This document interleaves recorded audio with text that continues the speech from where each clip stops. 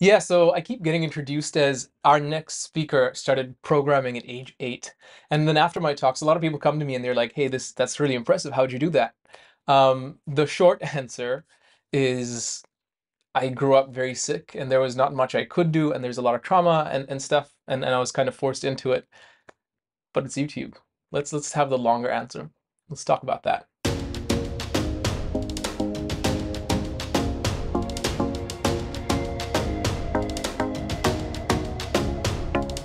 So to understand how I started coding at such a young age, we need to go back in time to like before I was born, to even before I was like conceived of.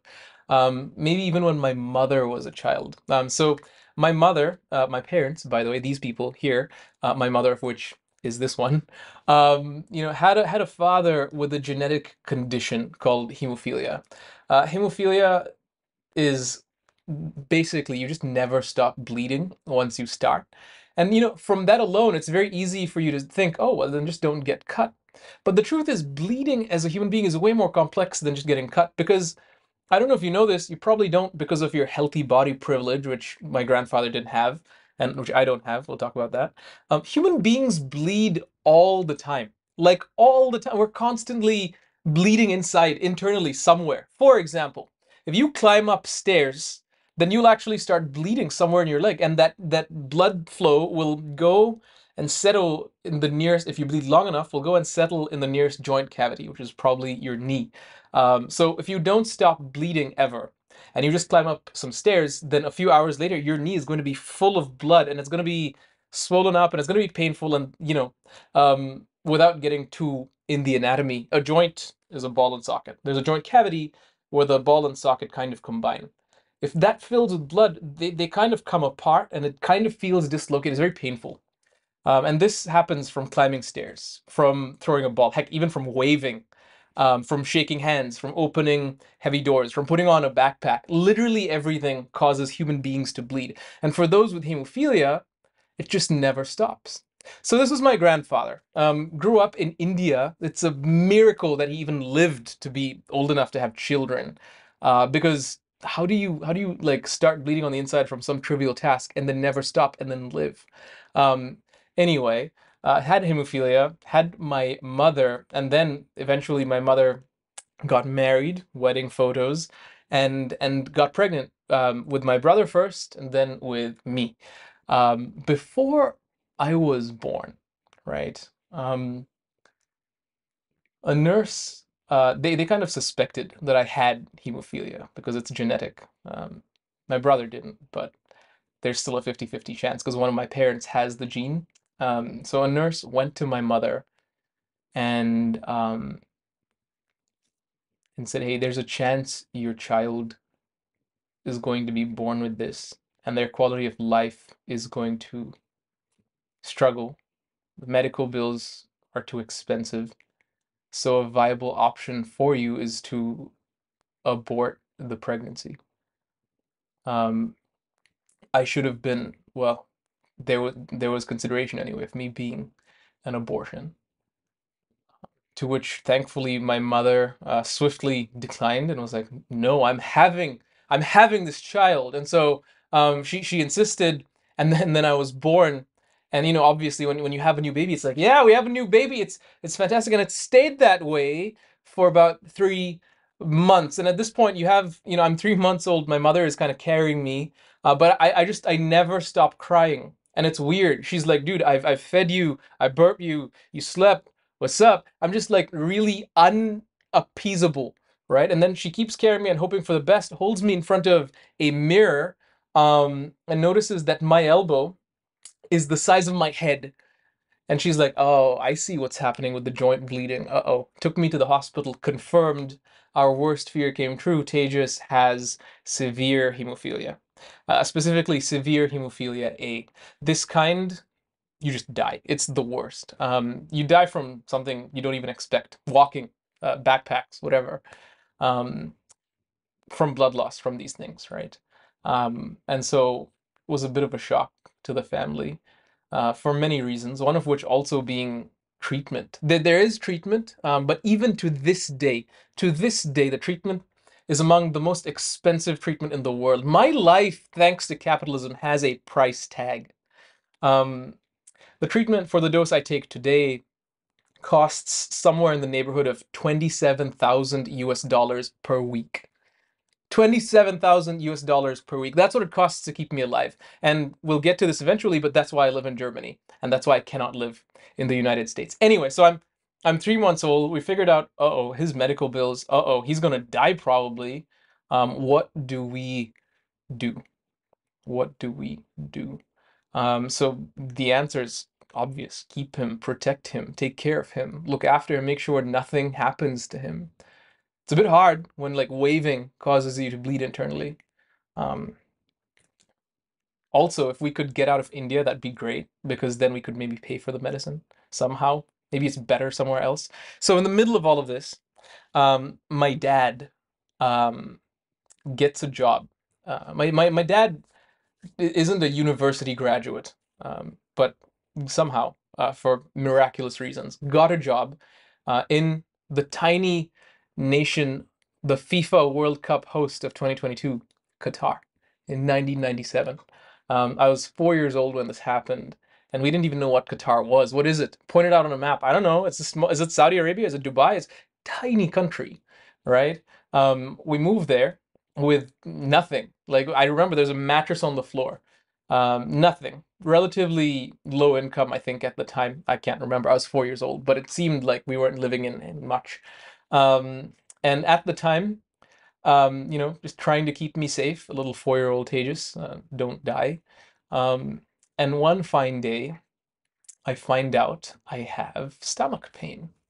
And we get stomach pain, especially when you eat like a staple Indian diet with spicy curries and whatever. So I was like, whatever, it's just a stomach ache. It'll pass. Didn't pass. Didn't pass for a few days actually, and then towards the end, um, the stomach pain got worse to the point where I'm passing out. I'm losing consciousness. And at this point, my mom's like, "What is happening?" So at some point, I become fully unconscious. Um, for at least a bit longer. And then, my dad's at work, my mom's panicking. What do we do? We just got here. We don't know. And so does the best she can, goes, finds a taxi because we don't have a car or anything, puts me in the taxi, says, get him to the hospital, the children's emergency, whatever, ASAP. We go to the children's emergency. I'm not conscious for any of this. This is what my family tells me. Lay me down on a bed, do some tests, and they're like, oh my gosh, this kid is out of blood. Apparently, the stomach pain was me bleeding into my stomach for days faster than my heart could replenish it. And I was basically dead. Um, the children's emergency wasn't sufficient, so they put me in an ambulance from there, took me to the main, like the big hospital, and in the ambulance, it's just chaos. Like people going, "Oh my God, what's gonna happen? What's gonna happen? What's gonna happen? What's gonna happen?" The doctor goes to my mom and is like, "Ma'am, I don't know if you're spiritual, if you pray, but now is the best time because we don't know what's gonna happen to your little boy." And we get there. Um, they pump me full of whole blood. And some clotting agents. And I must have been unconscious for days. But eventually I remember waking up and some weird smell in my nose. Turns out they had me on oxygen. That stuff smells weird. And I turn to the side as a 4-year-old and I see my mom going, oh my gosh, you're back.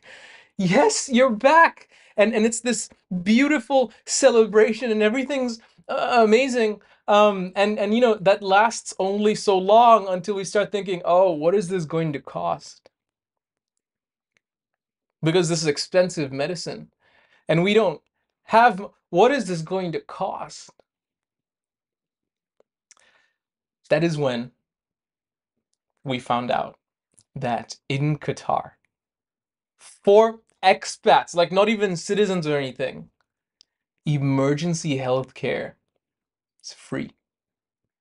Free of cost. Free of cost. What? That's amazing. And so, okay, emergency healthcare is free. Okay, I'm gonna be fine. And I was, but here's the caveat. It's emergency healthcare that's free. I would continue growing up in Qatar, going to school, doing whatever kids do, benefiting off of the emergency healthcare in the most painful way. Because for me to get treated, it would have to be an emergency. So here's what my typical week looked like in Qatar for like 18 years, okay? I would go to school on like Monday, let's say. Go to class, take notes, take my backpack, whatever, school bus, come back home. At some point I realized, whoa, my elbow hurts a little bit. And I'd already know, oh, okay, I'm bleeding internally. This is gonna get painful. This is gonna get when my teeth are falling out. I remember my pillow just being full of blood. This is gonna be painful. And just being in a state of pain, in a state of really impending doom, knowing I could bleed to death, like what happened when I was 4, and there's nothing I can do about it because it's not yet an emergency. So I just sit there.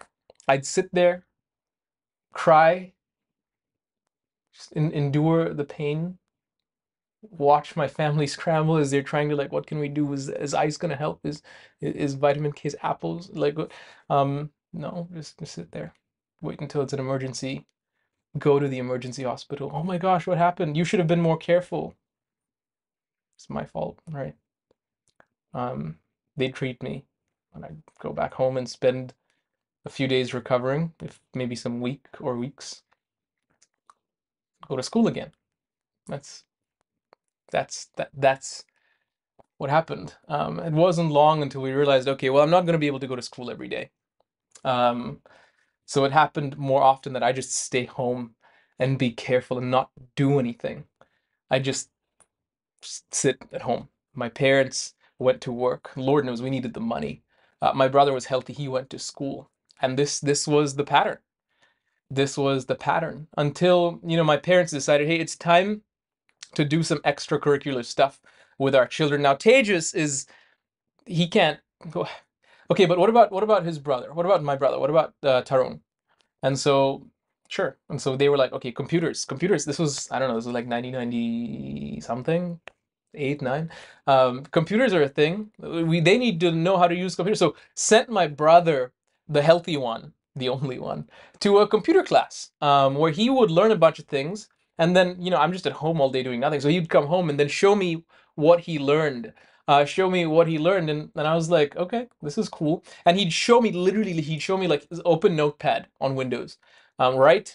Angular bracket. This is what I learned today. Angular bracket HTML. And then you have to have a head, and the head comes under the HTML, okay? And then you put some stuff in there, and then you close it with like /head. And then he like walked me through HTML, and at the end he was like, okay, now save this as like your name, tejas.html, okay? Open it in your browser, in an Explorer.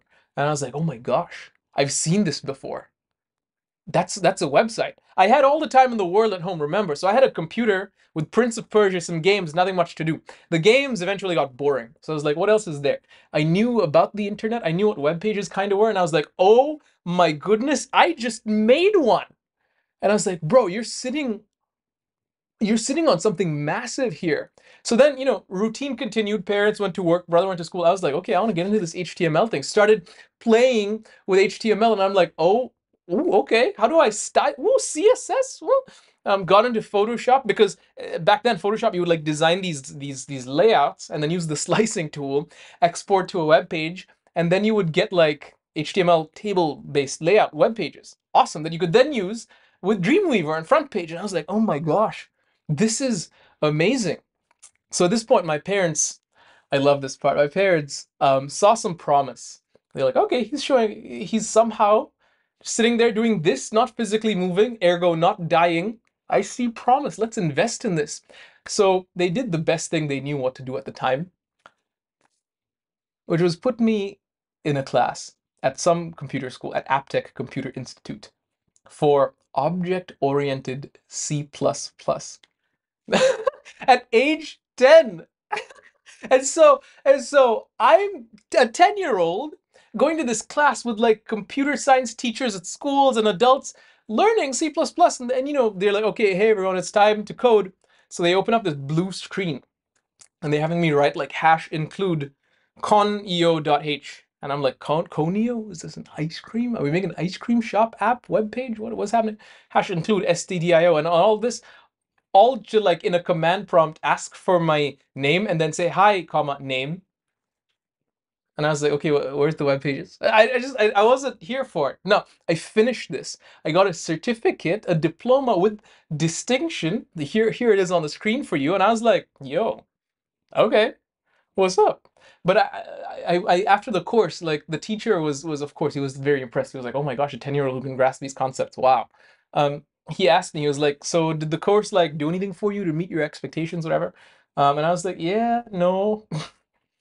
And he was like, why? And I was like, honestly, man, I just came here to learn about websites. And I've been hearing the word web hosting, and I want to get like Tejas.com, and I want to put it online and then send it to my friends, but like I didn't get that here, and I'm a bit disappointed. And he was like, okay, let me show you. So we go to the computer lab. He opens up, he's like, do you have an HTML file? I brought a flash drive with it. So I had some HTML stuff. He's like, okay, he opens up Smart FTP. And he's like, can you connect to your, I was like, okay. And like drag and drop. And he was like, here, it's hosted. And I was like, what? Really? And then, that was when I effectively deployed my first website. And I was like, oh my gosh, oh my gosh, oh my gosh, oh my, I have to go home and continue. And so I went home, built websites, slicing tool, tables, whatever, on the many, right? And hosted them. And it was incredible. And it was, I was in magazines and they're like, who is this 13-year-old making a website? Stuff like this. And I was like, oh my goodness, that's amazing. And fast forward to 2008. At this point, I'm past 10. I'm 15 years old, and same routine. Brother going to school, parents going to work. I'm at home at this point, just playing around with websites. My mother calls me on the phone, and says, "Just checking in. How's your day? I have the newspaper here, and I see that there's a website contest by the National University of Qatar. I think you should try it out."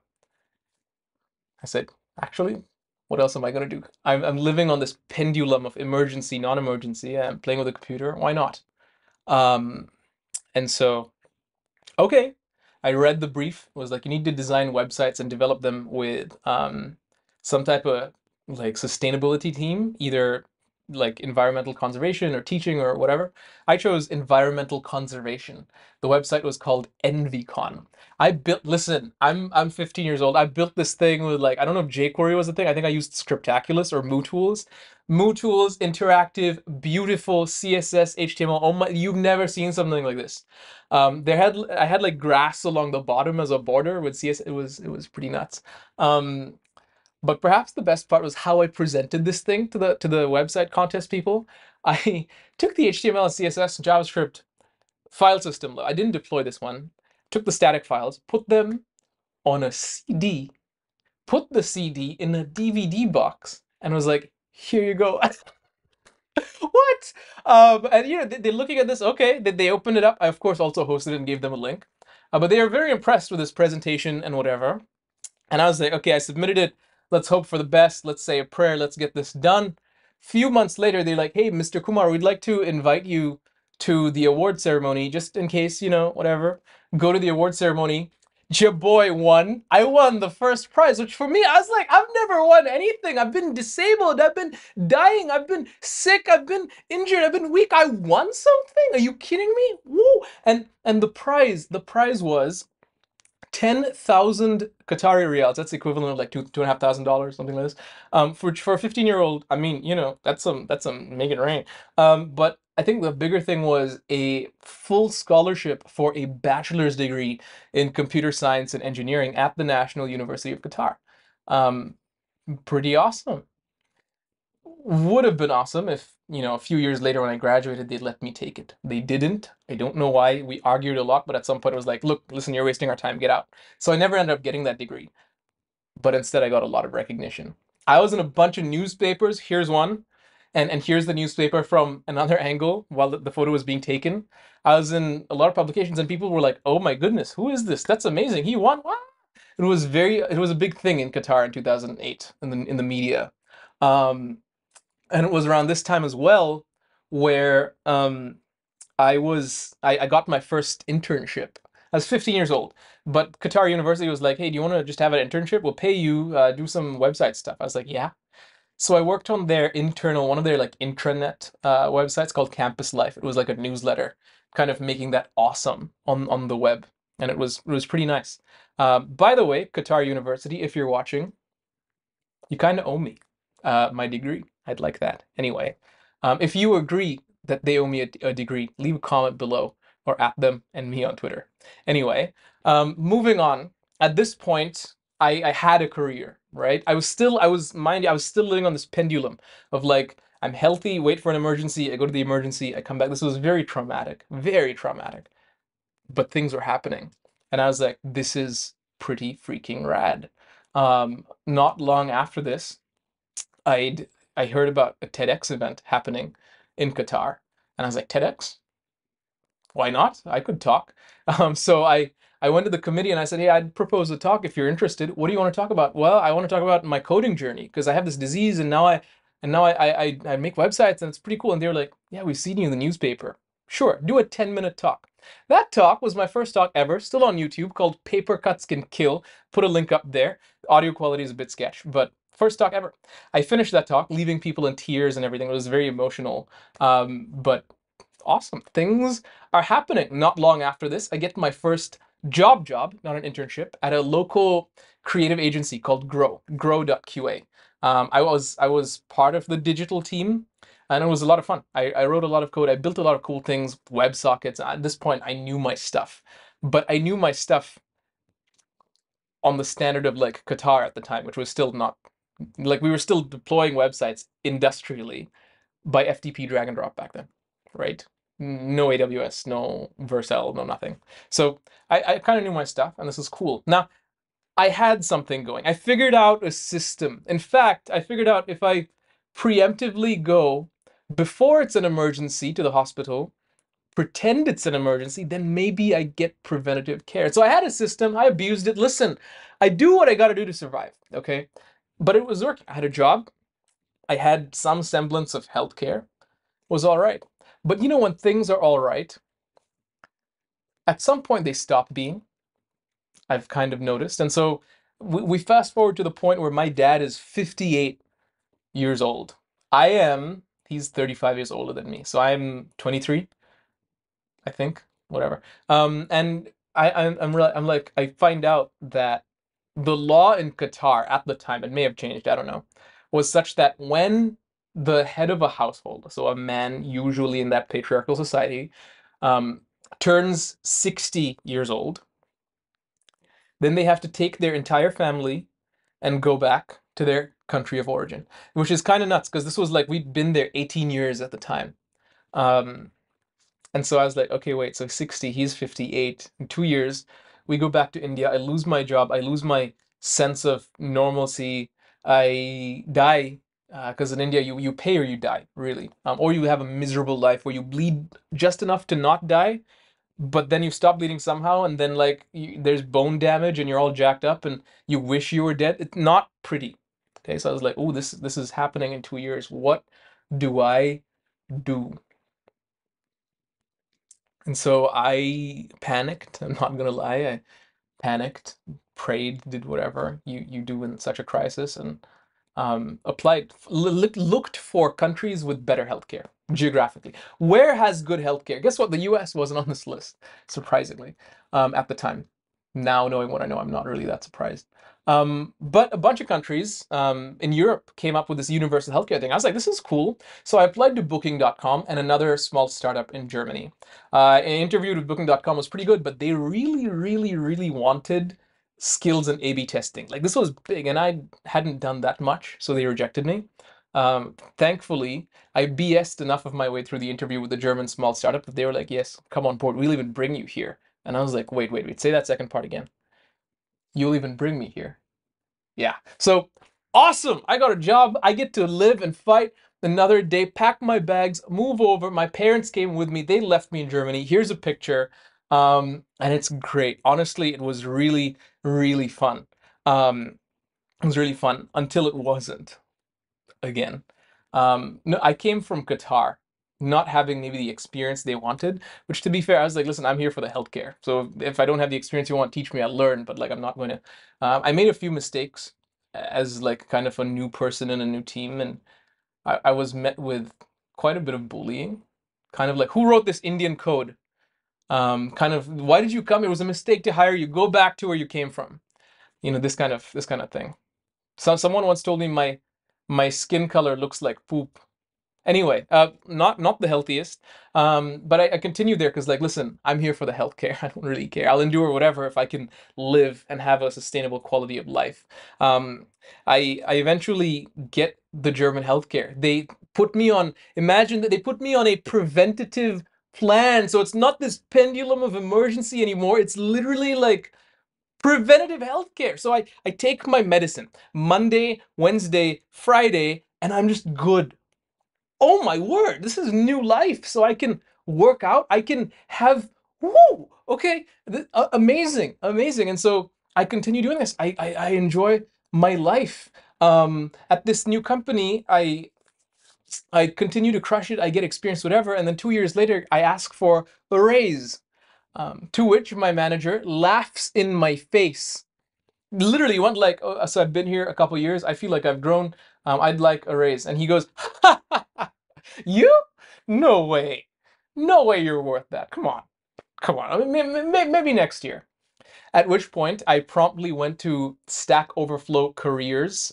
They don't have this anymore, but it was a job board where you could search for jobs. And I found companies looking for front-end engineers, which was my thing at the time, and sorted in descending order of salary. Yeah, boy. Applied to the top of the list, interviewed, got it, changed jobs.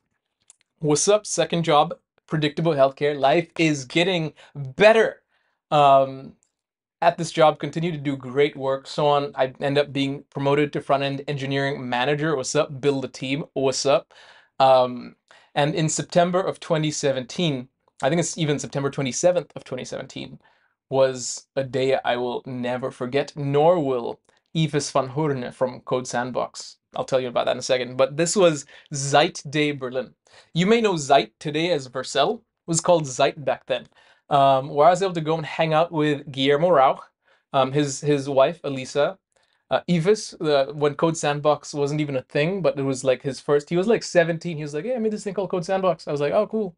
And of course, Dan Abramov. I got to meet all these people. I was like, "Ooh, nice."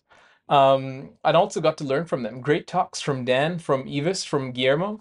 Really nice. And I was like, "This is a vibe. This is a vibe." That was 5 years ago. This is a vibe. Stood there, hung out, talked to a bunch of people, left eventually. Um, and I left in a way that I was never the same. I was like, that's amazing. So I started looking for meetups and stuff. I found a GDG, Google Developer Group meetup here in Berlin. And I was like, I'll just apply to speak. Applied to speak, got accepted, did a talk, and it was amazing. It was everything I wanted and more. So much so, the people stuck around after my time slot, and we just like hacked. And it was so much fun. And I give a shout out to the organizer, Niborsa, for it. Thank you. It was really fun. From there, I met a nice girl who was good at giving me my medicine and stuff once in a while. And around the first few months with her, I said I love this thing and so on. I found out JSConf EU was looking for speakers. JSConf EU had a call for proposals open, and I was like, "Oh, I spoke at a meetup. I could try. Why not?" Because keep in mind, at this time, my life is predictable. It's awesome. I have preventative healthcare. I have a job. I have a partner. Honestly, what more could I ask for? Especially coming from where I came from. Applied to JSConf EU. They have an amazing anonymous uh, call for papers proposal process where they don't look at like who you are, what you do, what skin color. They just like, what is the talk about? What is the title? What is it abstractly about? I submitted mine. They accepted it a year later. I was like, oh my gosh, I am speaking at JSConf EU, the biggest JavaScript conference in Europe. What? No way. And so we celebrated a little bit. I was like, oh my goodness. Fast forward a little bit. I did my talk, and the side stage, it was pretty well received. And, in many ways, the rest is history, because from there, I met great people. I was invited to speak at more events after based on that one talk, and it got phenomenally well. I owe so much of my career and a massive word of gratitude and thanks to Jan Lenhart, to Malte Ubel, to Krisa, to Feli. Oh my gosh, like these people made my life what it is today. And I wouldn't be like, and there's plenty more names from there, but I wouldn't be as blessed if it wasn't for them. So huge thanks to that. And so, from there, speaking engagements happened. I continued growing in my programming skills, continued enjoying the medicine, started working out because I can. And life generally got better. We had a pandemic in between. And now we're, 3 to 5 years later. 3 to 5, because I don't know if you want to count the pandemic years or not, but that's here we are. So the question now, where am I today? Well, for starters, I'm very traumatized. Now that you know what I've been through, 18 years on a pendulum from I'm healthy to this is an emergency, I'm dying, ICU, whatever, back to normal. 18 years of that. I've got post-traumatic stress. I've got some semblance of bipolar or borderline personality disorder. I'm not a healthy person mentally or even physically. There's lasting damage on my bones from all of the bleeding. I can't extend my arms. So like this is the maximum I can extend this arm. I can extend this one like 90 degrees. So I have a lot of damage mentally, physically, emotionally, probably. I still don't have a degree. Qatar University, what's up? At this point, I should get like an honorary one. Anyway, um, and I'm unemployed. I don't have a job. I don't, honestly, given how jacked up I am, I don't know if a team would want me or have it. Like, I don't know if I'd be a good fit even because of all my, I'd like to be, but I don't know. What I can tell you is I am doing the best I can with what I have. And I'm thankful for that. I really am. I can say that confidently. In 2020, I got new medicine. So before, I had to like inject my medicine into my veins. I had to do it myself. They trained me 3 times a week, Monday, Wednesday, Friday. In 2020, there was a new experimental research drug that lasted longer, that I didn't need to top up 3 times a week. I could take it once a week. So I switched to this, and it's incredible. And I'm still on the medicine. I still have the disease. Things haven't really improved other than healthcare and community, which I am monumentally grateful for. In fact, here, like, stay right there. Look, this is my suitcase that I came here to Australia with. Look at all of this here. Look at this. Let me give you, this is all medicine, which I have to take. And if I don't take it, guess what? I die. Still, I bleed to death. And I'm thankful for it. That and you and all of these blessings to me makes life brilliant. And I feel in many ways like I'm just getting started. I would like to finish this whole thing. If you've stayed this long, by the way, appreciate you. Subscribe to the channel. There's, if you want more, or leave me a comment, let me know. I want to leave you with an encouragement. Because in Steve Jobs' like Stanford commencement address, he said something that I really like. Maybe I'll put the video, maybe I won't. I'll put a link up there. He says, looking forward when you're young, you see a bunch of dots, but you don't see how they connect. Stuff happens, you don't see how they connect.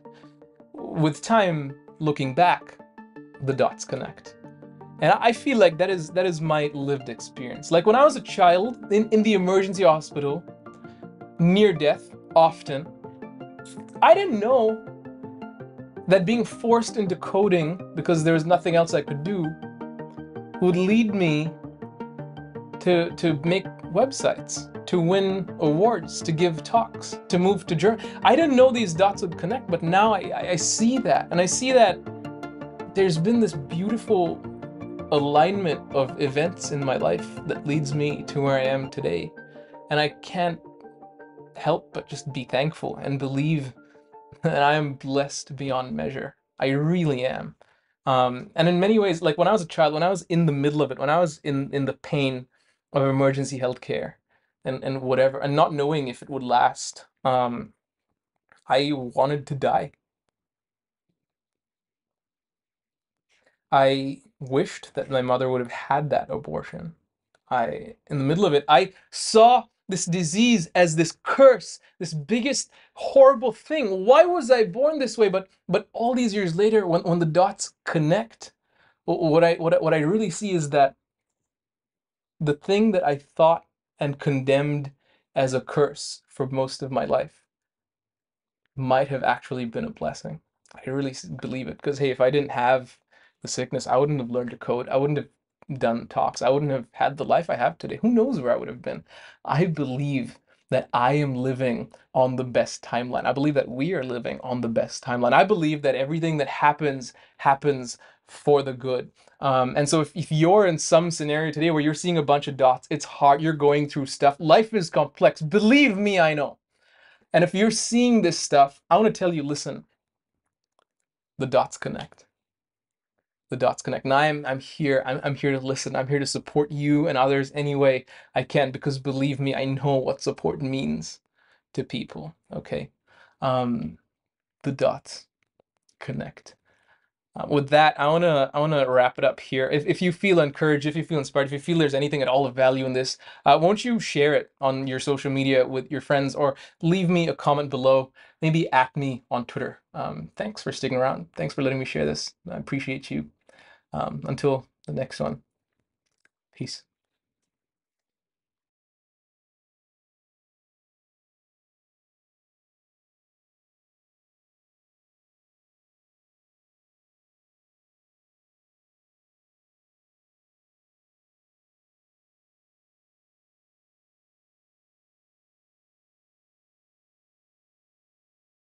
So it's time to take my medicine. I just so happened to be recording on the same day, and I figured since we've got to know each other quite well, if you want to be a part of it, I can just take my shot on camera. This isn't for the faint of heart, so if you're put off by blood or something, maybe don't watch this. But for those who are interested in how IVs work, and if you're curious, stick around. Let's have some fun. The plan is to put it in one of my veins, probably this one, or maybe this one. We will see. But for now, let me just make sure the tech is working. Yeah, looks good. All right, let's go ahead and do this. What I'm going to do is I'm going to get my medicine out of this box here. There's a camera thing here. Ignore it. It's a makeshift stand, maybe. Anyway, so this is the medicine. I take 3,500 units of recombinant clotting factor 8. That's the 500. This is the 3,000. And what we're going to do is open it up and prepare the medicine. So it comes in a powder. This is what it looks like, if it'll focus. It comes in a powder like this, and you reconstitute it with water when you just shoot it up. Let's get this. So I am not, it comes with a syringe too of pure water. I'm actually not going to use that because I have two things, and to change a syringe is hard. Like when there's a needle sticking in your vein, you know. So 2 boxes. I'm just gonna quickly, this is probably the strangest YouTube unboxing you've seen. Anyway, education is important. By the way, if I don't take this, I will have serious problems, as we've covered. So kind of important. I'm glad. Thank you for being a part of it. For realsies. So this thing is a little plastic like needle thing that basically punctures this, so I can get water into it. So we will just like that. We'll do the same for this red person.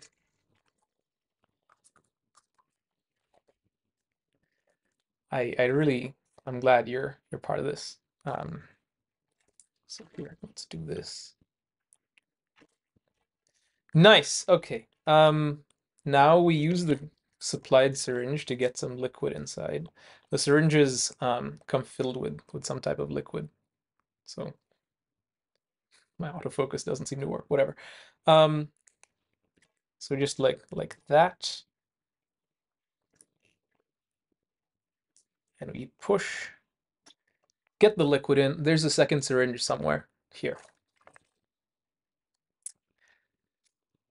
And we will do the same thing. So just screw the thing on, pop off that lid, and we shall. All right. Just like that. Look at that. Okay. I'm just going to let that sit for a while and clean up. I don't really need these boxes. Actually, I do need the boxes because I give the hospital back my used vials just for record keeping so that they know what I'm taking and I'm not smuggling it or something probably. Now it's time for my big bag of goodies. I have a lot of things, including a device here to, sorry, I wasn't looking, I don't know which camera to look at. This thing is it's a Tagebuch. It's a journal to keep track of my infusions. I'm going to turn that on and let it come up to speed. And then we have a bigger syringe. Since this is 2 vials, it's just larger. A bunch of other goodies in here. I think I'm actually gonna, I need some stuff. I need a tourniquet. This one is awesome. It has, I don't know if you can see, but it has dinosaurs on it. Love it. They give these to children. And alcohol swabs. One for before, one for after. Okay, this is the setup. So what we're gonna do is, look, this thing has actually come back up the plunger a little bit. So we will put back all the water, push back some air, and we'll get this into our bigger syringe.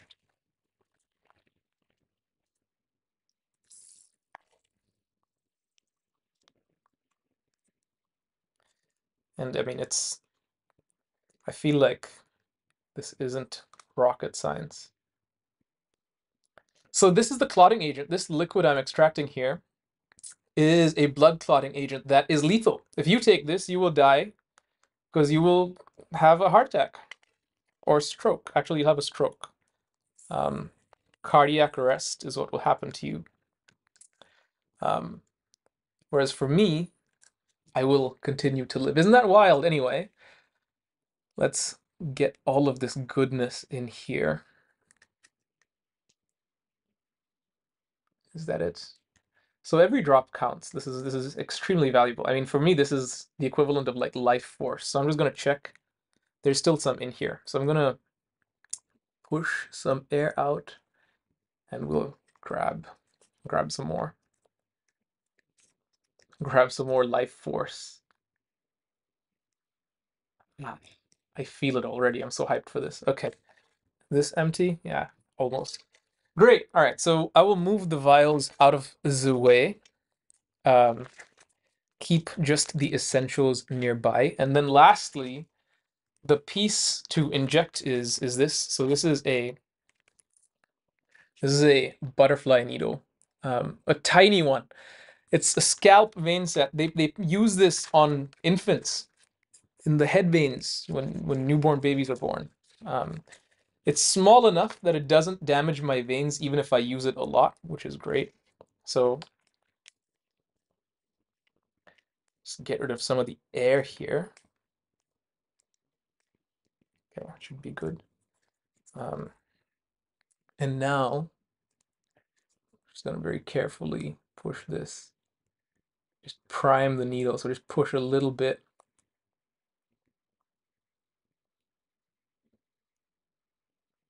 Look at that. Life force. All right, so we're almost good. Just want to get a consistent stream into my little tubing here.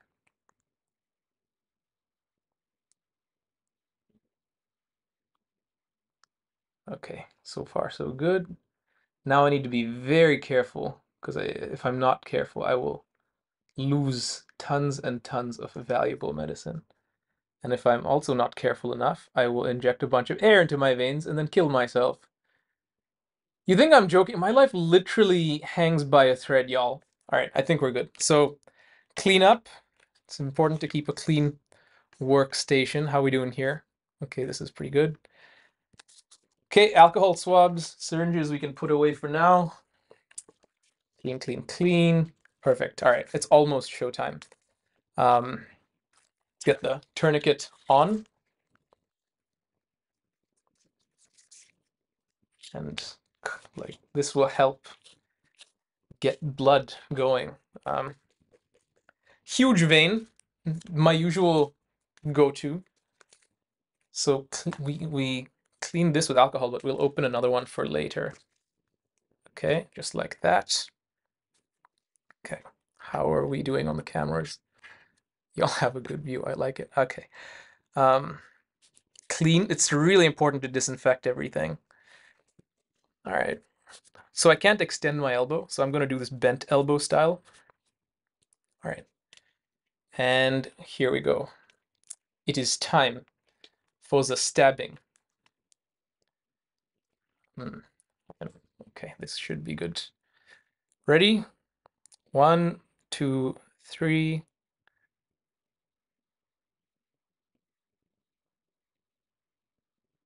And that's it. We're in. I didn't feel a thing. You can see there's blood in the tubing. Pretty good. Okay. We are home free. Now we very carefully push the medicine through. Very carefully. Very important to stay perfectly still because this needle can move, and if the needle moves and comes out, I'm pretty much screwed. All right, so we got, I don't know if you can see that, but we got like 6 ml to go.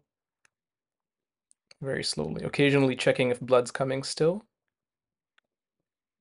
Very, very slowly. Beautiful. It doesn't hurt going in. It shouldn't. But I just do this over 2 minutes. Gently. Feeling absolutely no pressure at all to perform for the cameras. Because this is literally my life here.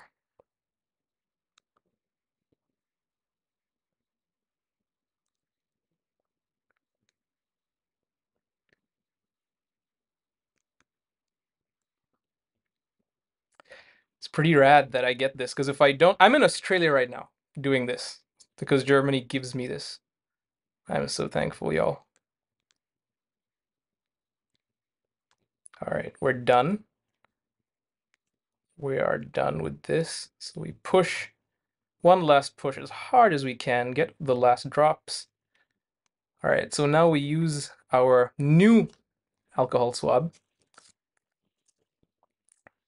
This is going to bleed a lot, and we gently pull out the needle.